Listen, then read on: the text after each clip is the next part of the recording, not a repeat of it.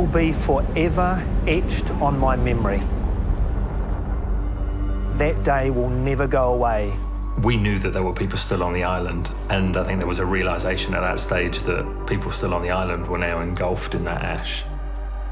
So yeah, we saw just a big plume of smoke from White Island, so yeah, we knew we were in for a long day. So we were just purely flying out there to see if we could assist in any way. Get out there as fast as we could, hope to find no one there and come home, but unfortunately that didn't happen.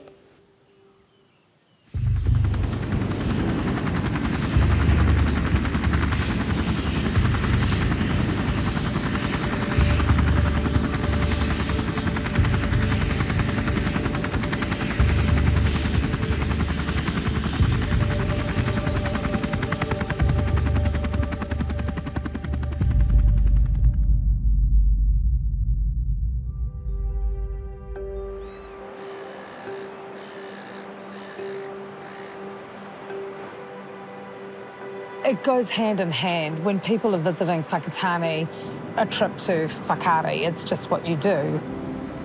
The way it sits there majestically out in the ocean like that, it's a real draw card. It's a focal point of that town and of that region. My name is Rawani Pereira, and I'm an Eastern Bay of Plenty local.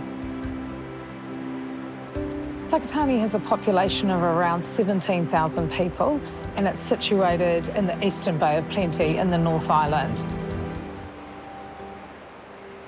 There's a couple of ways you can get to Whakaari White Island from Whakatane.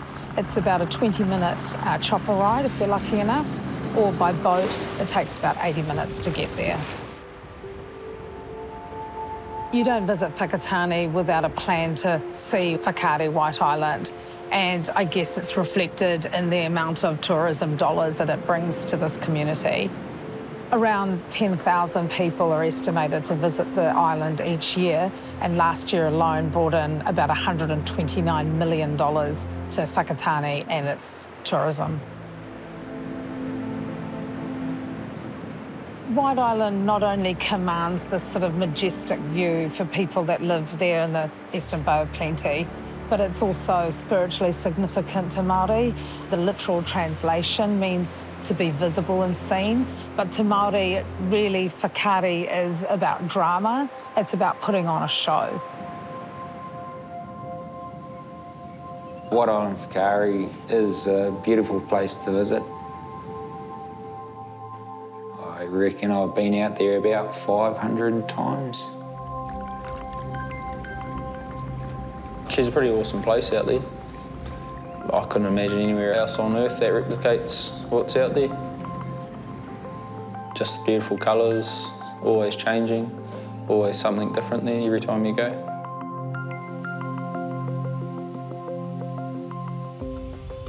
My name's Jason Hill. I'm one of the lead pilots here at Kahu. Tom Story, I'm a pilot for Kahu Helicopters New Zealand. So we'd fly out to the island and then shut down the helicopter, and we'd actually do a tour around the island ourselves. So we're a pilot and tour guide. Every day was different out there. More gas, steam, bubbling mud.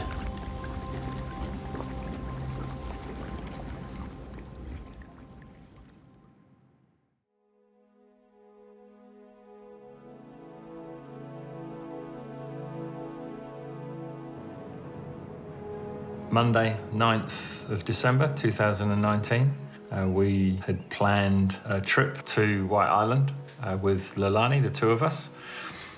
We'd been planning this for 6 months. Being a geography and geology student, I was so excited to go. Going to an active volcano was something I'd always wanted to do. So Whakaari has been active probably for 100,000 or 200,000 years. My name's Graham Leonard. I'm a volcanologist at GNS Science. We've been monitoring White Island in various ways for decades. It's a very active volcano, and there's always a chance of an explosive sudden eruption where you have these very active steam systems close to the surface. It's a beautiful day. On top of being excited about a great day out, you know, the weather's looking great. So we arrive, head to the White Island tour offices where we signed ourselves in, and then we just made our way down to the wharf side.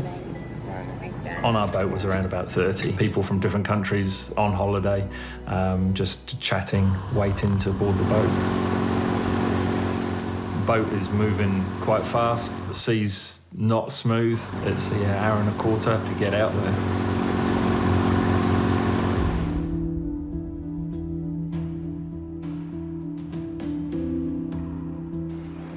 So I'm Mark Inman, Hayden's older brother.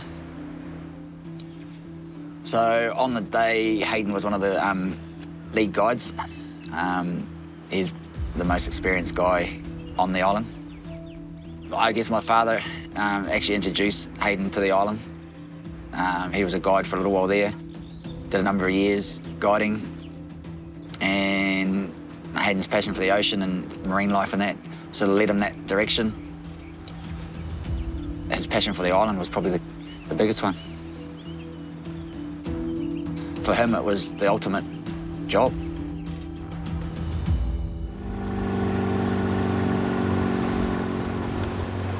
I had no idea what the time was, so I kept checking in with Dad. And then they started to come around with life jackets and gas masks, so I realised we must be getting pretty close. And almost instantly after that, we turned around and it was like, wow, we're here. So about 100 metres out, the boat anchors and launches an inflatable, and then we were just transferred over to the island.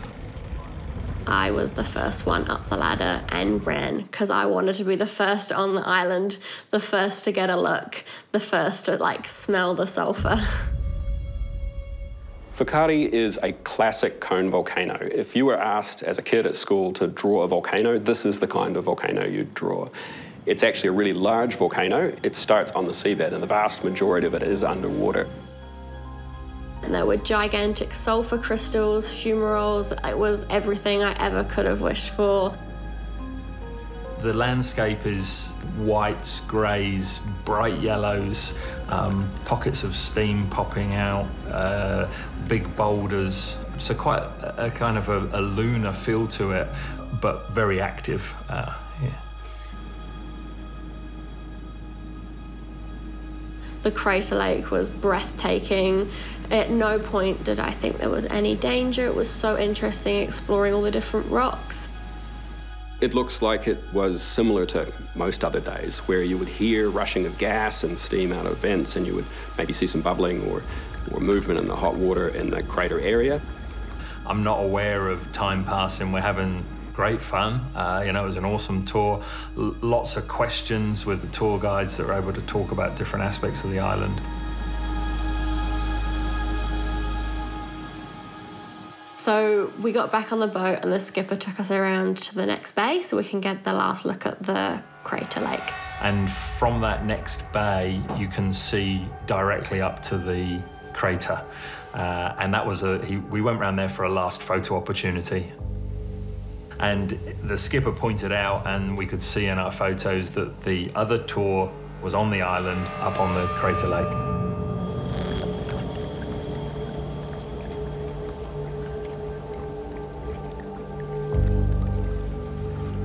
And my last photo there was 2:07. The boat kind of pulled away and we started to head back to Whakatane. When I kind of heard commotion at the back of the boat, I was just aware of a commotion amongst other people on the deck that just made me turn around. I didn't hear anything other than other people reacting to something. I was at work at the Top 10 Holiday Park. I can vividly recall we were on base. I was supposed to be running an education session at the base. I was at a meeting or something. I was sitting at my desk in my office. Yep. I was at an ambulance dedication. I was working here, doing the foundations on this house. I was having a normal day at work. I was actually in Rotorua. At that moment, instantly knew it was an eruption.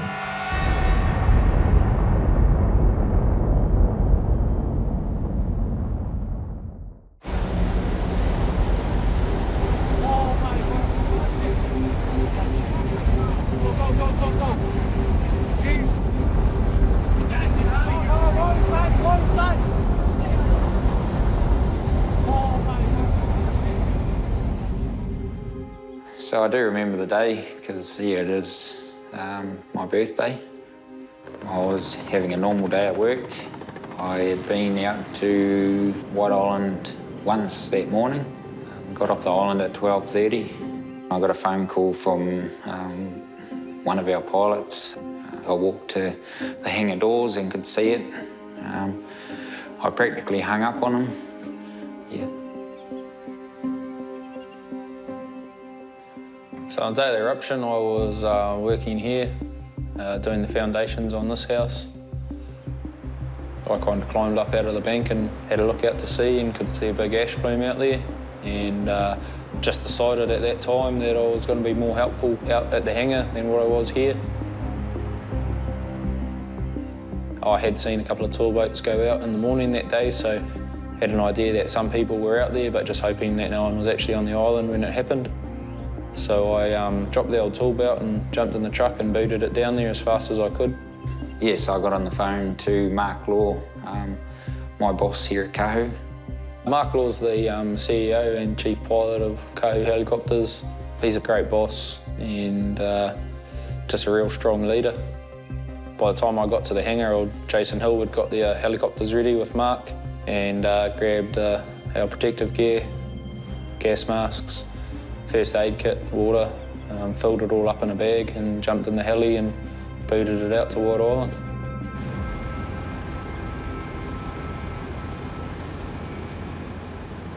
After any eruption, you've got a destabilisation in the system, a big stress and energy change, so there is a real chance of another eruption.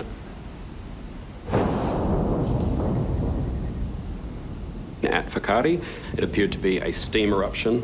The thing with steam eruptions is you don't see anything immediately beforehand. You just have a sudden tipping point and there's an explosion and an eruption, and that's quite common.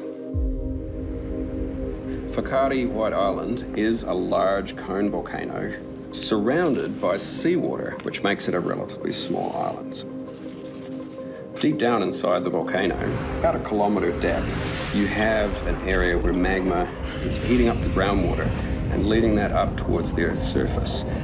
That hot water and steam system is sitting there pressurized, and then suddenly you've got this tipping point where it explodes.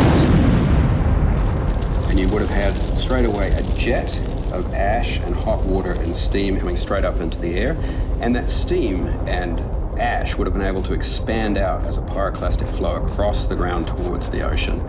Because you had an explosion at the vent, you would have also had some flying rocks coming through the air.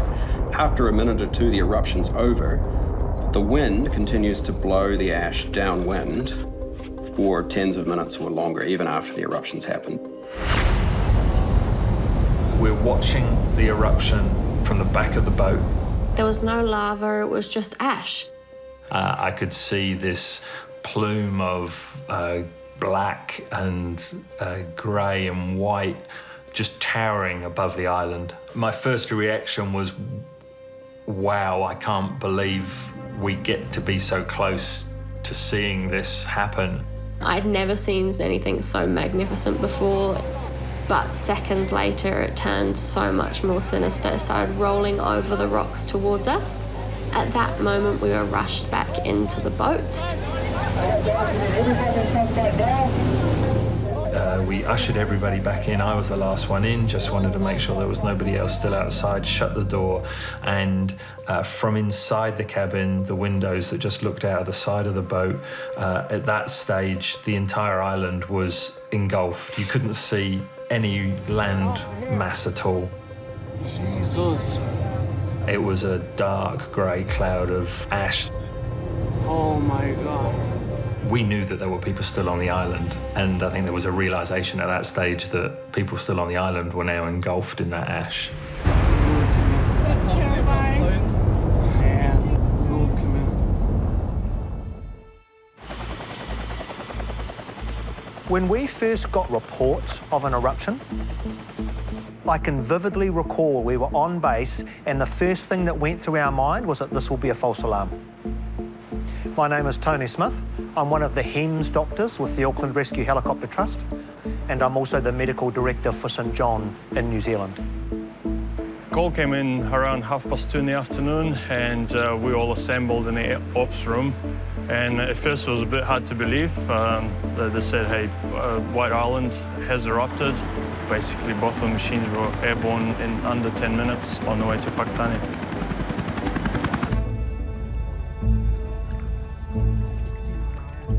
In the few minutes that it took us to get back to the bay that we'd been anchored at, the ash cloud has now fallen and the island is visible.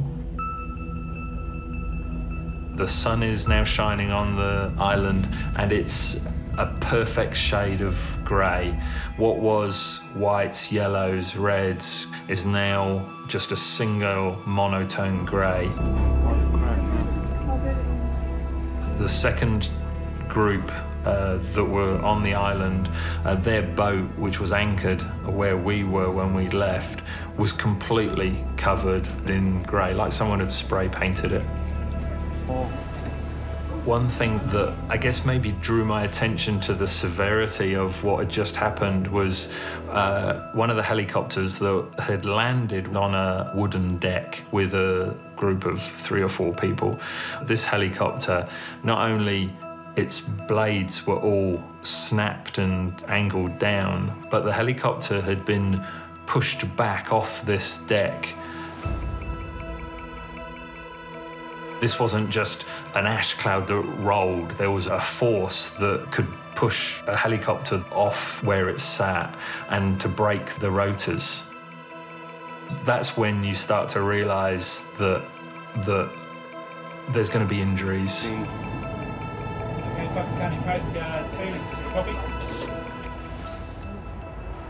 So I saw people along the rocks and along the shore, and people all waiting at the end of the jetty. And our dinghy went and pulled people out of the water and brought them back onto our boat. One of the crew went to a cupboard and grabbed some first aid kits. I asked if there was anything I could do to help, and at that stage she had a look of horror on her face and she said, "We can do with all the help we can get."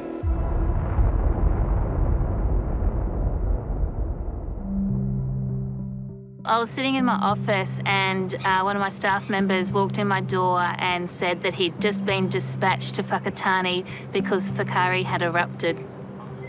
I'm Lisa Tocknell. I'm the Territory Manager for Lakes for St John Ambulance Service. I rang comms and said that I'm going to start organising people to get the command unit across from all aspects of St John. 110 people involved, so it was a big event. The people just kept coming. There was a constant flow, each dinghy bringing more and more people. At that point, I thought it was just eye washes, and I was trained in first aid with children, so I assumed it would be easy. Grabbed a first aid kit and ran out, and I had honestly never seen anything like it. There was a range of burns, as far as I understand, like hot ash, to like blast injuries, so hot air. And then obviously the sulphur dioxide burns itself. My name's Ruben. I'm with the clinical development team in St John in the central region. Often there's different layers of the skin that are affected, and sometimes it can be just superficial, like sunburn, and sometimes it can be quite deep, where all the layers of the skin are literally destroyed. I've seen burns before and blisters, but nothing like this. It covered their whole bodies. People's skin looked like it was just falling off. With burns, the first aid is always, you know, active cooling, so cool running water. Obviously there was a considerable lack of that. When we poured the fresh water on their skin directly, it caused more damage. So it was covering them in a piece of clothing to then pour the water on them to provide that damp surface. But there just wasn't enough for everyone to have the water that they needed. They just went from needing cooling on the burns to suddenly going very, very cold and then going into shock. Everyone was just giving every piece of clothing they could to help keep these people warm. We were going to head back to Whakatane, which we knew was going to be a good hour and a quarter. It was a mix of noises in the back of the whirring of the boat and people screaming. And I just started humming a song more for my own, I guess, peace of mind. And then one of the guys that I sat with grabbed my ankle when I stopped humming, and he said to keep going. So then I started quietly singing a song just to them to give them, I guess, a sense of hope and joy, better than sounds of people screaming in pain. When people were saying, "I'm not going to make it," we were like, yes, you are, because you've got a lifetime ahead of you, and it's not going to finish today. This is not your last day.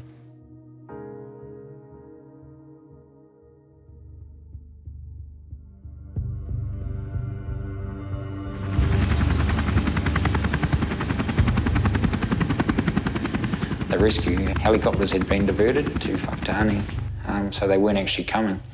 So it was at that stage Mark made the call. It was up to us to get the people off the island.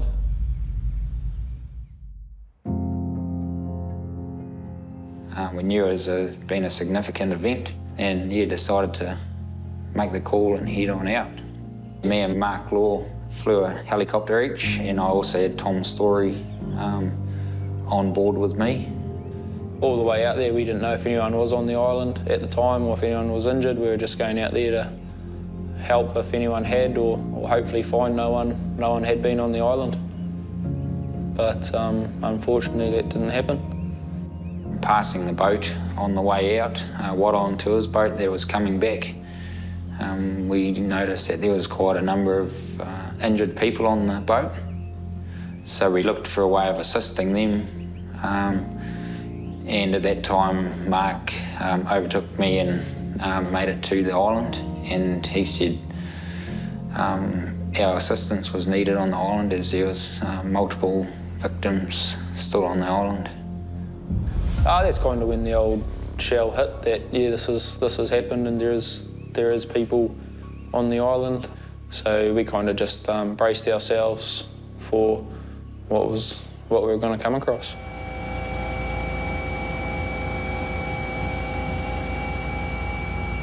The whole landscape had changed from a nice rocky, colourful to just a grey mat of ash.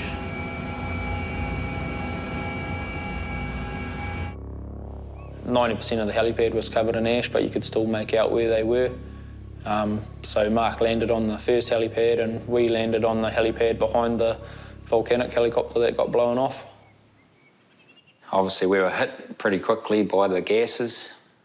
We got out, got our gas masks on. I got the bag with the first aid kit and stuff, and we ran over and met Mark. He kind of met us in the middle. Mark Law, he actually came over to me and Tom and then told us what was going on and what we were about to witness. Where the people were and what the plan was at that point, which was to go there, reassure people we were there, reassure that help was on the way and we're going to get them off the island. At that stage, we were under the understanding that the air ambulance crews were coming out. En route to the job, there was lots of radio chatter going on. There were lots of sort of fragments of information coming in. Didn't quite know what to expect as we were flying down there, because it's one of those unusual kind of jobs. It's about a 50-minute flight, so there's a lot of discussion about what we can do, what we may encounter. And as we went down, we got more and more information, and it became very clear about halfway there, we were heading into a very major incident. And then as we got closer, we saw just a big plume of smoke from White Island. So, we knew we were in for a long day.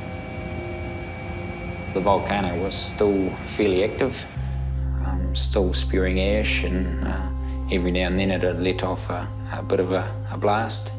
Nothing like the first eruption, but it did get quite dark out there for a little bit and rained quite heavy ash on us for a bit when we started walking closer to the crater, and kind of half up to your knees in ash, so kind of like walking through talcum powder. It was a little bit nerve-wracking. I wouldn't say it was a nice feeling, but we were there to help people, so you know, it was a bit of the least of the worries I felt, yeah. First person we came across was deceased. We just moved on till we had a group of survivors. They were all burnt quite significantly. Probably 90% of the people couldn't talk to you. Something like concussion would be. A lot of them couldn't move. Just a lot of moaning and crying and calling out for help. So we just let them know that we were there to help them, and yeah, we'd be helping to get them off the island. Offered them water, put gas masks on who we could, and just tried to make them as comfortable as they could be before help could arrive. So at that point we were still expecting rescue helicopters to turn up, as you do in an event like that. We were tasked initially to fly to Whakatane airfield. Our tasking agency preferred we'd go to Wakatani, get a tasking from there and go from that point. Normally our first thing is who's in charge and what do they want us to do first of all. You can't just do your own thing. You need to follow a chain of command just to make sure that things are done in a sequential order. We had crews here waiting for people to come off the boats, and obviously we had set up another second triage place at the airport where we were to receive and treat patients and act as a staging point to stabilise the patients and get them to other hospitals who could accept them. Due to us having handheld radios and an aeroplane flying overhead, John Fennell, he actually let us know that the rescue helicopters had been diverted to Whakatane, so they weren't actually coming. So it was at that stage Mark made the call. It was up to us to get the people off the island. So there was sort of a main cluster area. They were all reasonably close together. Yeah, we loaded the first group on. You kind of grabbed the most responsive ones, the ones you thought had the best chance of survival. That was pretty hard, going past people that you didn't think were going to make it, but it was a decision you had to make to try to help who you can. So we got 5 in Jason's helicopter. I left the island, tracking for Whakatane Hospital.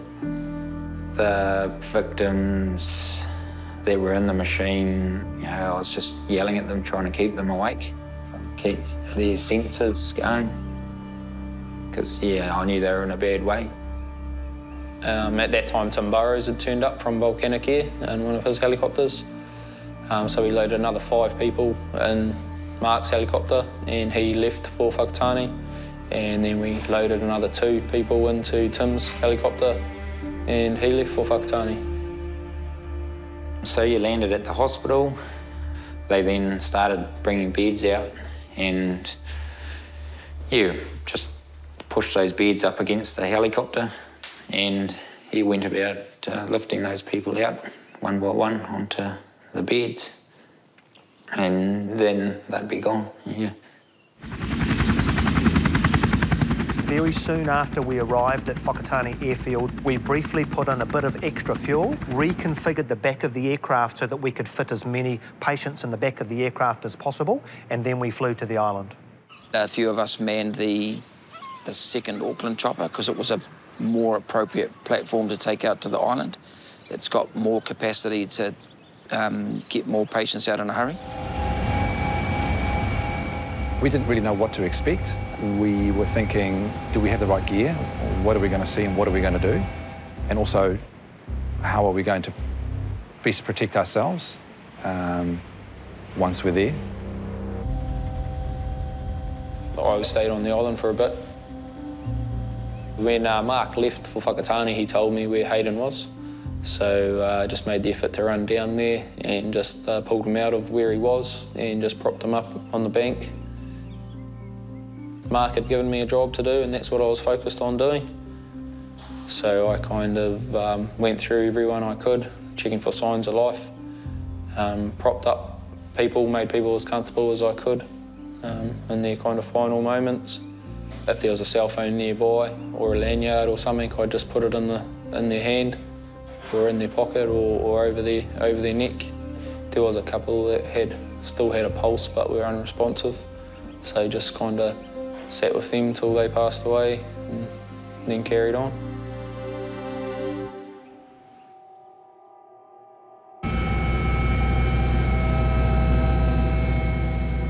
As we approached the island, we could see a massive plume of smoke and a yellow stain for around about 1.5 kilometres out to sea. Approaching the island was quite confronting. One side of the island was still quite green and lush, and the affected side of the island was just like a scene from the moon. It was just covered in this fine grey ash. The reports at that time were that there were people still on the island who were alive. So we were hatching a bit of a plan. We would leave the crewman, the doctor and a third ICP we had with us on the airframe, and that if there was any patients, we would simply bring the patients to them and they would start ferrying them back to the mainland. There's sort of a couple of places you can land on the island. I said if we could sort of just land right on the shoreline. You know, as brief as possible, just do a land touch, get the guys out, and we'll back off. We'll wait for the signal and let us know when to come back in and what we're going to pick up. We picked a spot to land close to the edge of the water and deployed both of our intensive care paramedics. As soon as I opened the door, we could feel that it was pretty hard to breathe. Once we got out, the machine took off, so there was just ash and dust and fumes all around us, and every exposed bit of skin was just stinging. It was a far more hostile environment, obviously, after it had just erupted. The rotors were pushing up so much ash that it was almost impossible to see and almost impossible to breathe. And I thought for a minute, oh gosh, we can't actually stay on the island because we just can't breathe. There was a strong sulphur smell. There was a strong acid feeling in the air. Our eyes were streaming and were very sore just from the contact with the air. But once the helicopter cleared and the dust and ash settled, it was bad, but it was better.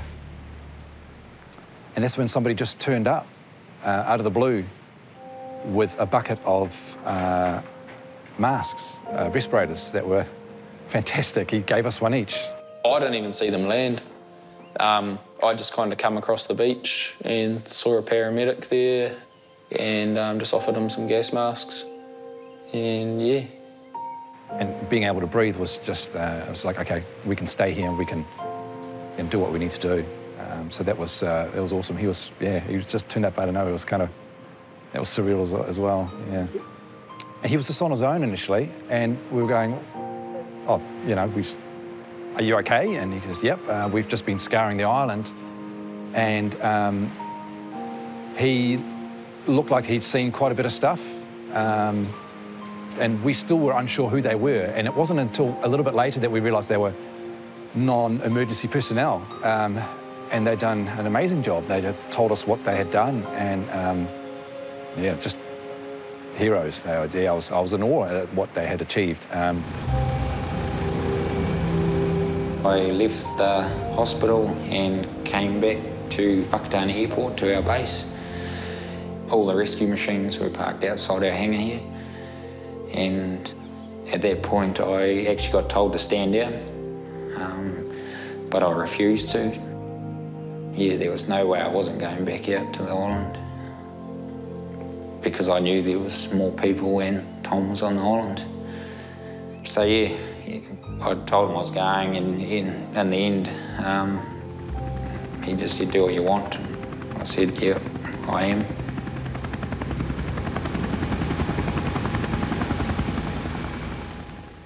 Dr. Tony Smith had a chat to the guys just prior to me getting there. He had indicated to me that he very much doubted whether there was anybody left on the island that had survived. But we just needed to stay there for a bit longer to get a more formal picture and a better understanding of exactly the numbers that had come and gone, yeah. As it turned out, when we arrived on the island, all of the patients who were alive had already been rescued. So we then went and checked on the people that they had found. I just knew there were 8 bodies that had passed away, and told them that. We established that there were no survivors, and then we realised, well, there's no point in us being here. A, we're probably required back on the mainland, and B, at that point, it was a job for the police. So we asked the non-emergency personnel to vacate first, and then we called in a helicopter to get us out of there. Well, it wasn't long after Tim and that left that another Volcanic helicopter had turned up with a couple of other guys on it that had come to pick me up. So as we were taking off, I heard Jace on the radio, who was kind of halfway out to get me, and told him that I was on my way back in another heli. Not knowing that we wouldn't be going back or anything, I turned around and came back to the airport, which was the only regret that I've got. Because we could have gone back out in there and pulled all 8 of the deceased off the island, yeah.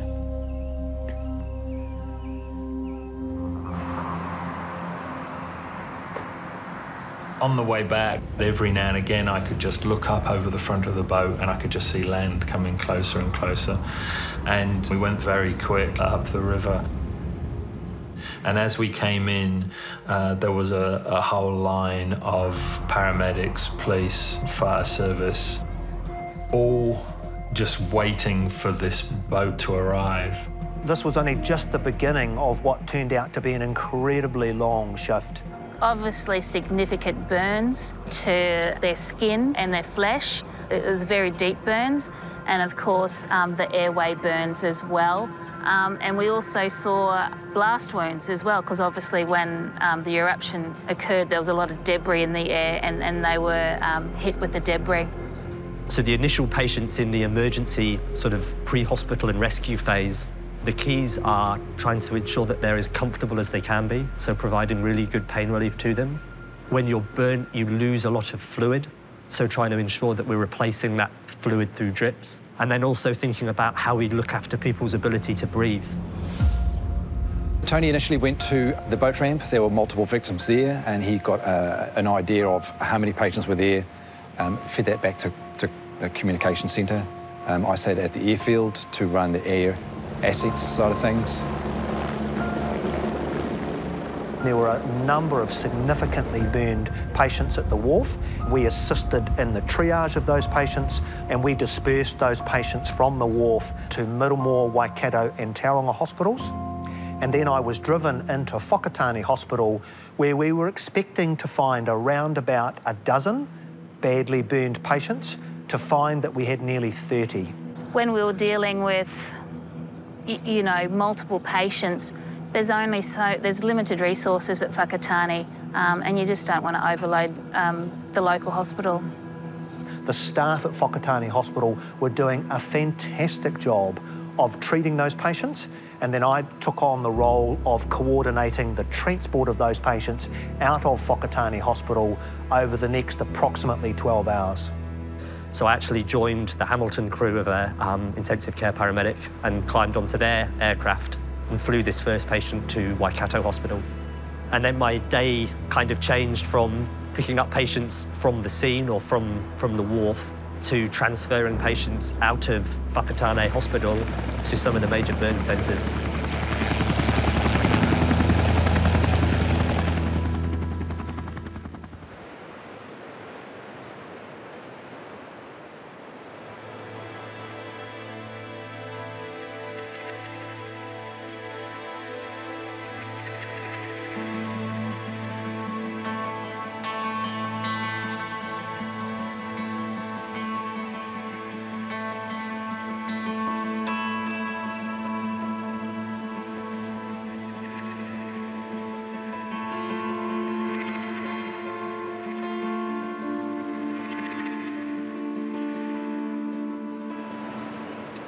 they got 6 home.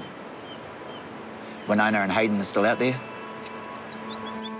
Tom and Mark both saw him in the stream that day, and he had passed, so Tom actually pulled him out of the stream and laid him on the side of the stream there against the rocks.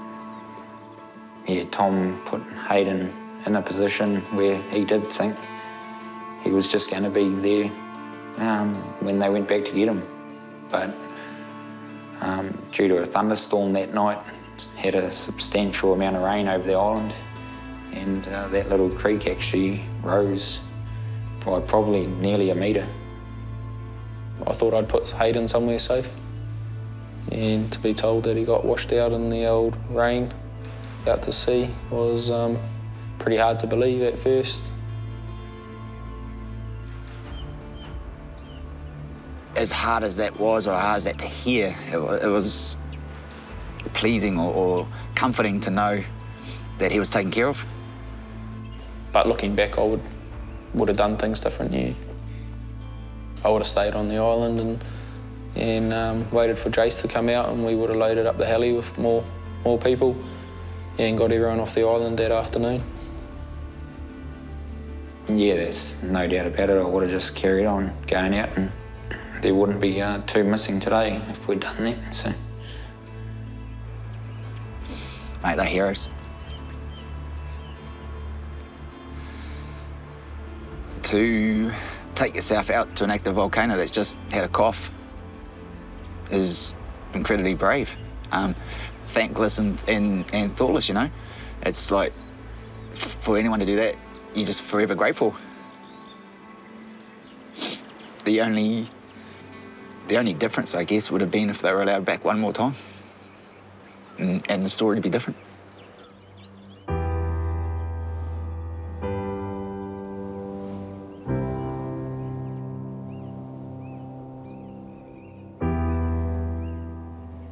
Hayden would have put everyone first and he would put himself last.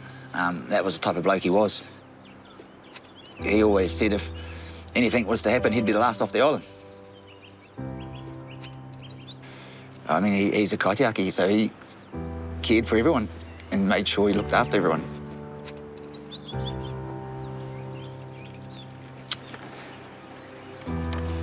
The hardest thing's not hearing his laugh. He had quite a unique laugh, but you know, every time you hear it now, you miss it. Watching my own 2 kids without an uncle, it's been tough.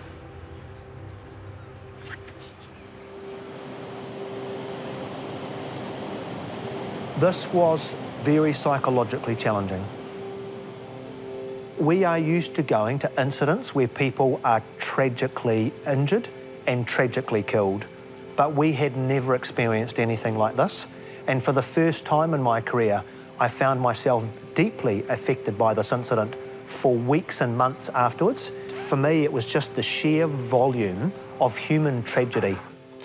It's a tragedy that's just keeps on taking. I had days where I would break down in tears, knowing that just because we got them back to professional care didn't mean they were safe. There's plenty of people on the boat that did a lot more than we did. Just the immediate first aid and knowing what to do for burn victims out on the boat, which I think was a huge part in saving a lot of people's lives on the boat. Yeah, you see burn victims, but this was quite different. Seeing people in pain, you know, is a terrible side of the job. People that don't do this job at all were dealing with some horrific stuff, and I really take my hat off to them. They did a phenomenal job. A year on, still quite surreal, but yeah, I'm coping with it. It's something that's happened, so yeah. I don't think that I would have done anything different than anyone else put in that situation. For me, I didn't do anything heroic. I was just a person who was at that place and helped the best I could. I'm amazed at how many people were involved in that day, from the initial hero rescuers who flew out there, who picked people up in boats, through to the helicopter trusts and the ambulance service, through to Whakatane Hospital, which did an amazing job. It's not a big hospital, it doesn't have huge numbers of staff, and they looked after a phenomenal amount of sick patients on that day. Through to the hospitals like Middlemore and Waikato and Tauranga that looked after the burn patients longer term, through to the rehabilitation and ongoing care that the patients have received. It's phenomenal how many people were involved to try and save life and make people better.